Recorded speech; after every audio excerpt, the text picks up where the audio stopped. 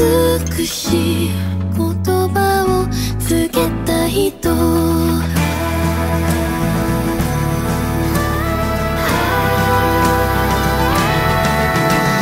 明けも待たずに果てのその先を泳ぐ虫の歌、眠らず君と来た記憶、手をただ結んで走った色でも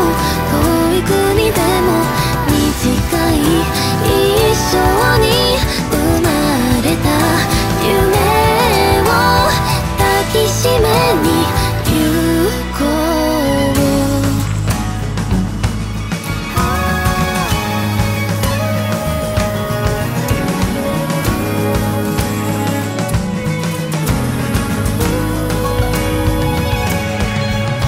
僕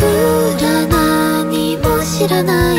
子供のままいられない、そして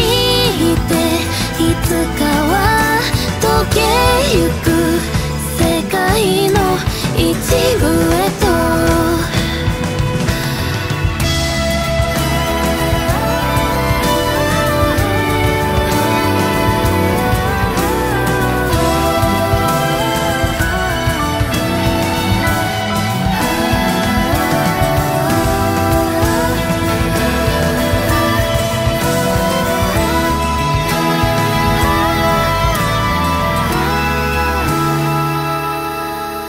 小さな眉のよ丸くなって安心して眠りたい、それだけの祈りを、やがて崩れゆく時と肺炎の中で止めようもなく、ただ君と今生きよう、手を